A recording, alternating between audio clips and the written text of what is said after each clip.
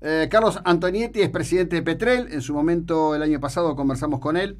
Hoy hay un tema que ellos vienen, y sigo, por supuesto, en las redes porque sigo a PETREL, planteando que se liberen las órdenes necesarias para la exportación de los aviones PETREL a Colombia. Carlos, buen día, ¿cómo le va?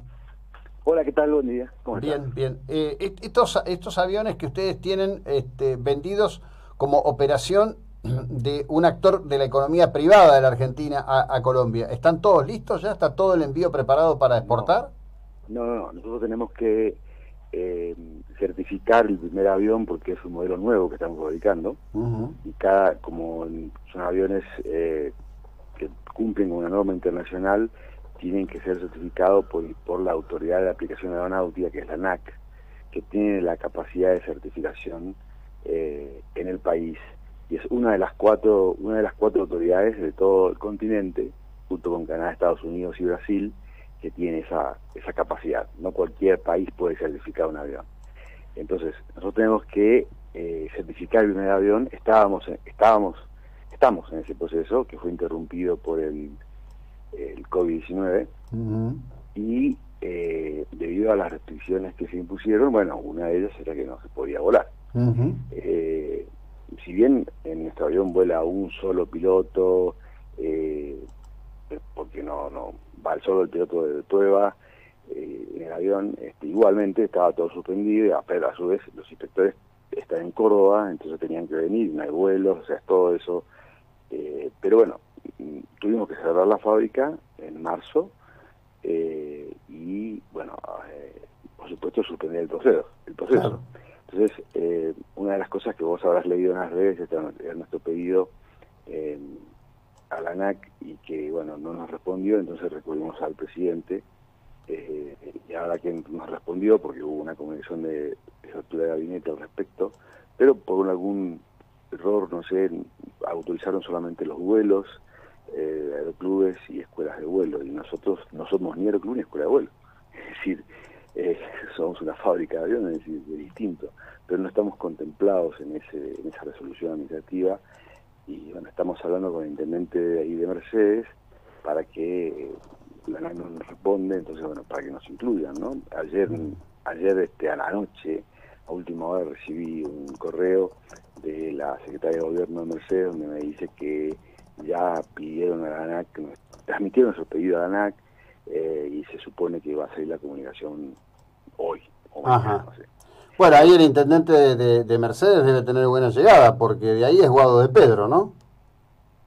la verdad que yo, si bien trabajo, no conozco casi nada, a nadie en Mercedes, es decir, pero supongo que sí, qué sé yo, sí, es decir, sí me dijo el intendente que en el momento que hablamos, que había recibido, que estuvo una reunión en la jefatura de gabinete por el tema, lo llamaron y le dieron alguna instrucción al respecto y demás, así que sí, es decir, evidentemente hubo una respuesta a nuestro requerimiento, ¿no?, en las redes, ¿no? Pero bueno, todavía no podemos terminar ahora tenemos que ser habilitados por un organismo provincial. eh, eh, Presentamos parte de la documentación porque ahora no es fácil. Por ejemplo, hay un trámite que necesitamos que lo haga un escribano.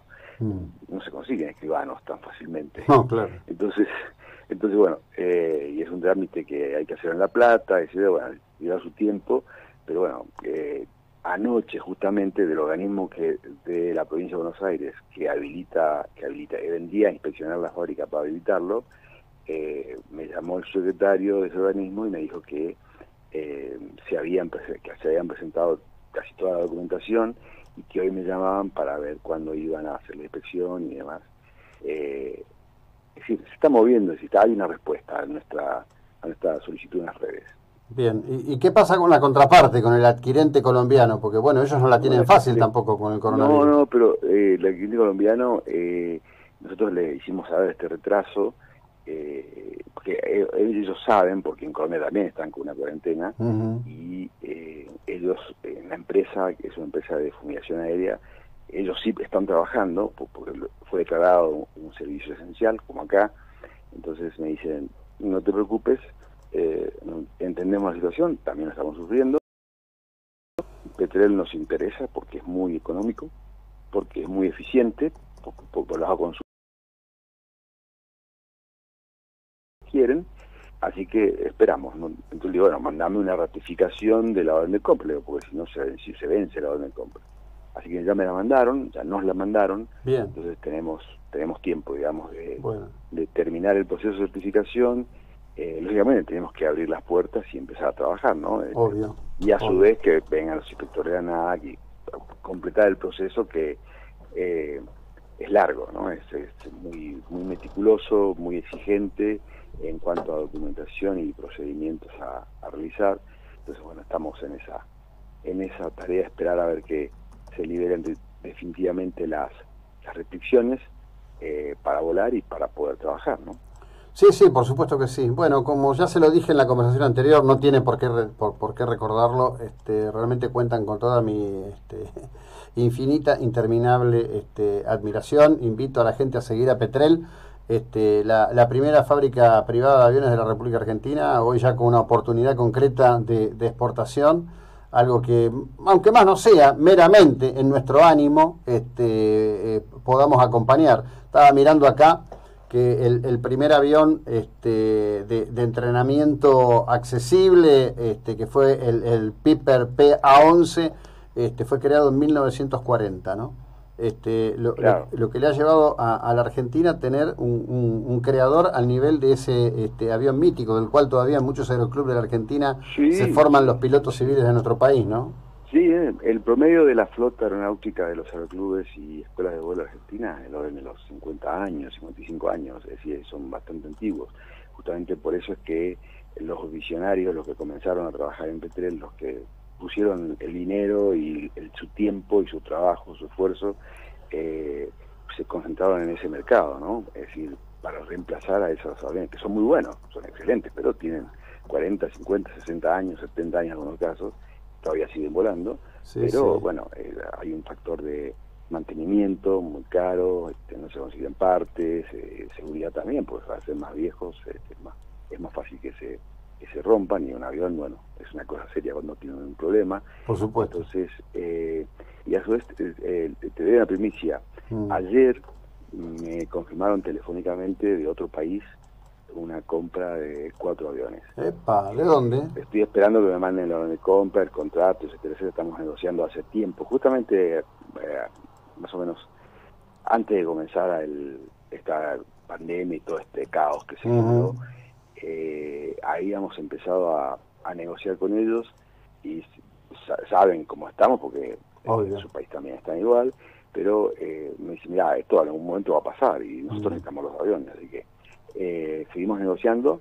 Y ayer me dijeron definitivamente, bueno, mirá, ya decidimos, y analizamos en Estados Unidos aviones usados, y decidimos comprar 4 Petrel, así que estoy esperando que nos manden la orden de compra y discutir las condiciones del contrato y demás, pero está confirmado, es decir, qué bueno, qué bueno, está muy bueno, ¿no? Que pese a todo este problemón que tenemos, hayamos vendido 4 aviones más, por supuesto, todavía no los pagaron y todavía no sí, está bien, está la confirmación, digamos, ¿no? Hay un preacuerdo, digamos. Sí, ya más de 3 meses negociando, así que, bueno, hemos pulido muchos detalles y ayer me confirmaron que sí, que comprarían los 4 aviones, así que bueno, es algo que también nos llena de alegría y nos entusiasma más a reclamar y a pedir a las autoridades, por favor, que en nuestra problemática que sea comprendida, y realmente creo que con un poquito de trabajo y apoyo de los medios periodísticos, hemos logrado el apoyo y la comprensión el intendente, por ejemplo, nos atendió siempre y nos ayuda en lo que puede a solucionar los problemas y lo transmite y demás. Y que la verdad que debemos, en honor a la verdad, que ha habido una respuesta a nuestros pedidos, ¿no? Bueno, Carlos, desde Mar del Plata un abrazo, mucha suerte, Gracias. Esperemos que las cosas realmente funcionen. Que tenga un buen día. Gracias. Muy amable. Gracias, muy amable. Chao. Bueno, a quien escucharon es a Carlos Antonietti.